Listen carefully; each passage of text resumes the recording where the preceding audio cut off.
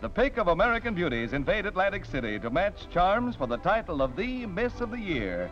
As they parade down the boardwalk, there's plenty of competition for Miss New York City, but she proves the cream of the crop. In the final judging, Miss New York City, Bess Myerson, is the center of all lenses as she's awarded the crown of Miss America 1945.